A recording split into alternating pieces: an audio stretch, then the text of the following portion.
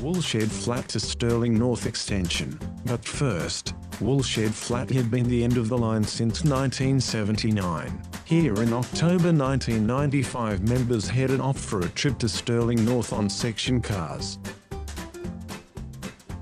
Friday the 13th of October saw a movement to Stirling North to clear vegetation from the line. Members are seen here cleaning out the dipper crossing.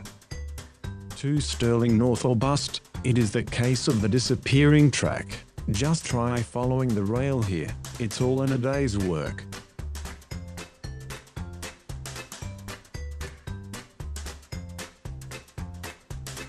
A welcome lunch break at Saltia Creek in the shade of a large gum tree, a rare sight these days. Trolleys number 4, a flat, tool trolley and number 134 crossing Saltia Creek.